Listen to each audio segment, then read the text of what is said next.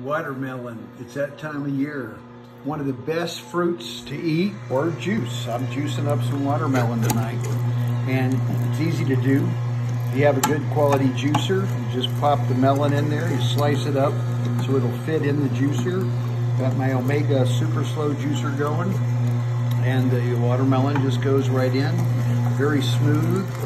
And I wish I could get it with more seeds. This has a few seeds in it, but most of them nowadays are seedless. People are so lazy, they don't want to pick the seeds out. But you know what? Watermelon seeds are good for you. You can crush them up, grind them up. It's great fiber, great protein. I wouldn't recommend chewing them up. I used to do that, and it might have caused me to get appendicitis because that's really not the best way to eat the watermelon seeds unless you chew them really, really, really good. But you can see that juice is delicious. And of course, I put everything in there. I put the whole thing. I don't just skip and, cut the rind off or anything like that. I'm gonna just pour out my little glass of watermelon juice here and taste it.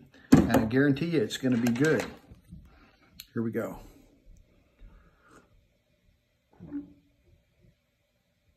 Ah, it is delicious.